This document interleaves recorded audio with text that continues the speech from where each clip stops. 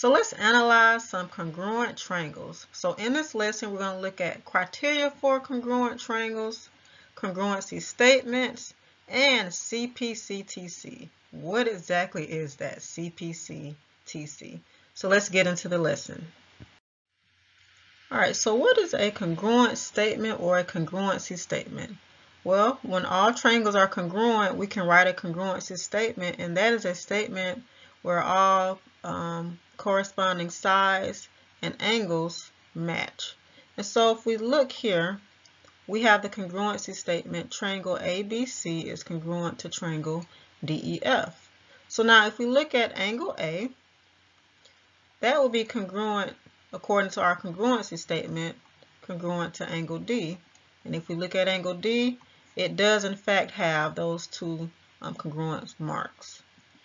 Looking at the congruency statement, we have angle B and E should be congruent. So if we look here, B and angle E are congruent. They both have that one arc. And then looking at C, or angle C, and angle F, they also have those three congruence marks. So with your congruency statement, you should be able to tell which angles are congruent without even looking at the triangles. And it also goes along with the sides as well. So right here,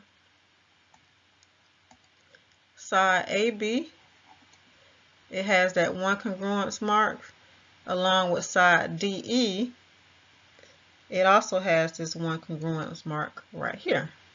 If we look at side side BC, so side BC and DF. So BC has the three congruence marks here, and EF has the three congruence marks.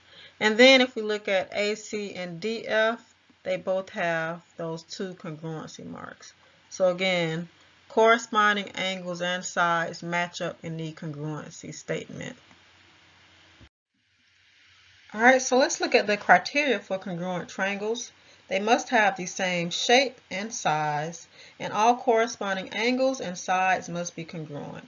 So if we look here at this congruency statement, it says triangle ABC is congruent to triangle DEF.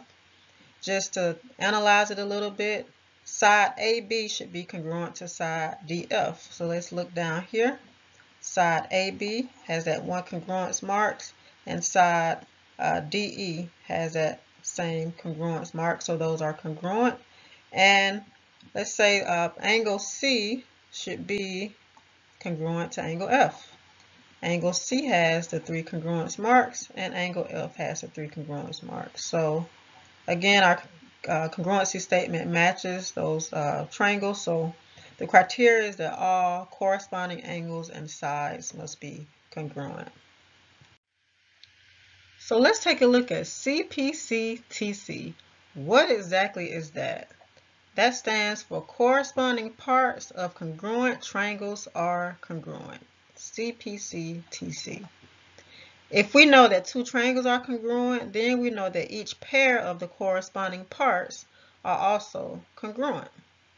And when we're looking at proofs, you can use CPCTC when asked to prove certain parts, the angles and the sides are congruent, but of course we must prove that the triangles are congruent first using theorems such as angle, side, side, side, side, and angle, side.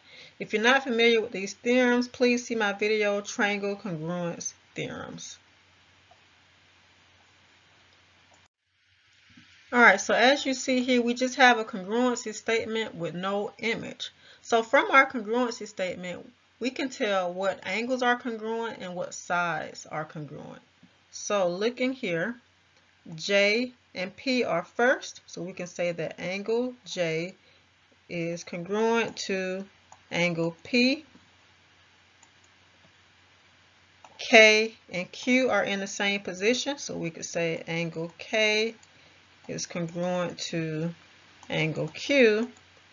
And last we have L and R, so we could say that angle L is congruent to angle R. So those are our 3 pair of congruent angles. Now let's take a look at the sides here. So JK, same position as PQ, first 2 letters. So we could say that side JK is congruent to side PQ. KL, same position, last 2 letters as QR. So we could say that KL is congruent to QR. And then the first and third letter, so JL, J and L, and P and R are in the same position. They both are first and third. So we can say that JL, side JA, is congruent to side PR. So we've matched our congruent corresponding angles along with our congruent corresponding sides. Okay, so we have an example here of 2 congruent triangles, and we have the congruent statement there. And why don't you fill in the blank to match up the corresponding sides and the corresponding angles, and see if you can also draw in the congruence marks on the triangle. So go ahead and pause the video to try this problem on your own.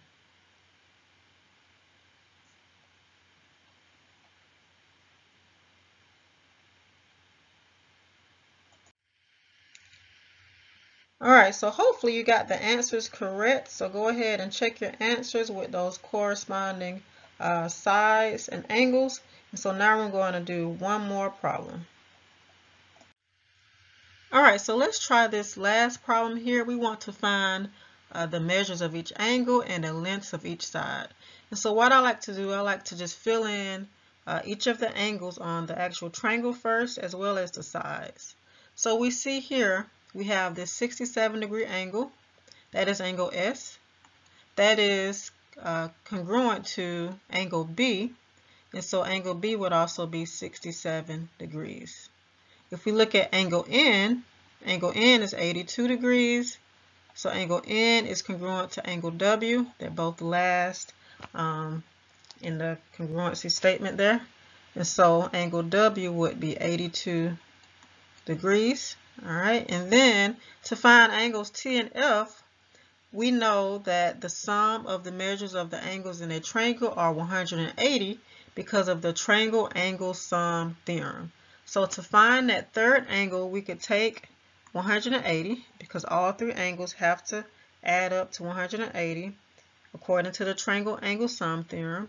And we could subtract 67 and 82 from 180. That leaves us with 31. And so angles T and F would be congruent. They both would be 31 degrees. All right.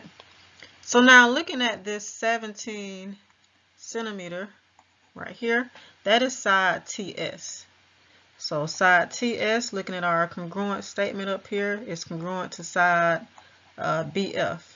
So side BF would also be 17. All right.